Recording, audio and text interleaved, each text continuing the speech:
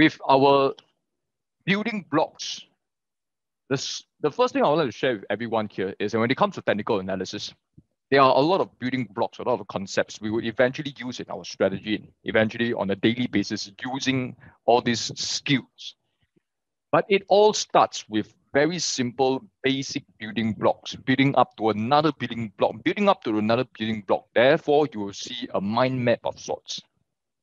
When you go through all these concepts, it will always come from the basic stuff first. Expanding on the basic stuff, you give maybe slightly higher, maybe more deep basic again, and then slowly go into a simple strategy, slowly go into an advanced strategy. Now for today, we are going to slowly start from the first concept called the OHLC or the candlestick, moving on to technical indicators or technical charts, moving on to volume, moving on to trend, moving on to moving averages, moving on to oscillators, and then slowly go into some simple strategies like GMMA, trendline, RSI, MACD, and then finally advanced strategies. And this advanced strategy, I will only just go through one today, which is the bearish or bullish divergence.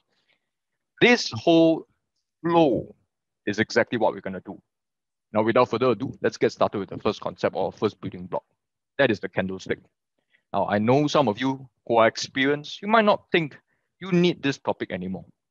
But this is a very important foundation at which, at the end of the day, if it goes back still to the basic stuff, the definition of certain things like candlestick itself will shed some light over certain things, make your understanding of the whole topic even more whole, more holistic. So what is this thing called candlestick? At the end of the day, candlestick is a very simple representation of price data. When we deal with technical analysis, we always deal with price movement, price data on a daily basis, on an hourly basis, or even a minute basis. In order for you to understand price, the going up and going down, you will always see 4 pieces of price data on a daily basis. 4. And that 4 pieces of price data is called open price, the first transacted price after 9 a.m. in the morning, the high price H, the highest during the day or the hour or the minute or the week or the month, and then low, which is the lowest during the period, and then for 5 p.m., the latest price transacted will be called close, OHLC. Ladies and gentlemen, please write down OHLC in the chat. It will be a phrase we will continue using again and again and again, OHLC. All your price data will surround these 4 pieces of information: the opening price, the high price during the day, the low price during the day, the closing price during the day. You may not think this is important, but when it comes to volume spread analysis, yes, it will be a very key understanding of candlestick.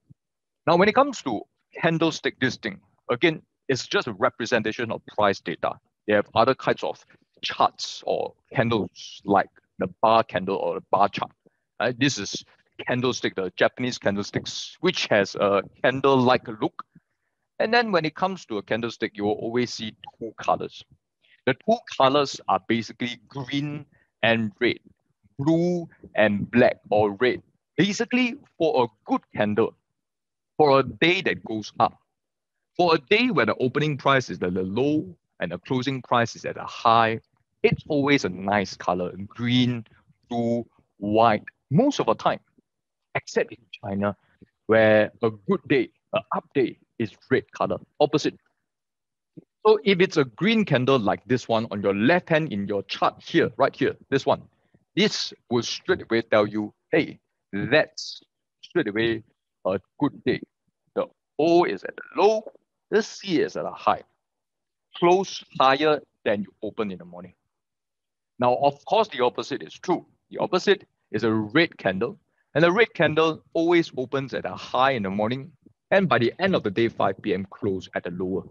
So you will see the colors is a representation of where your O's and C's are positioned. Simple as that. And that is the basic understanding of price data.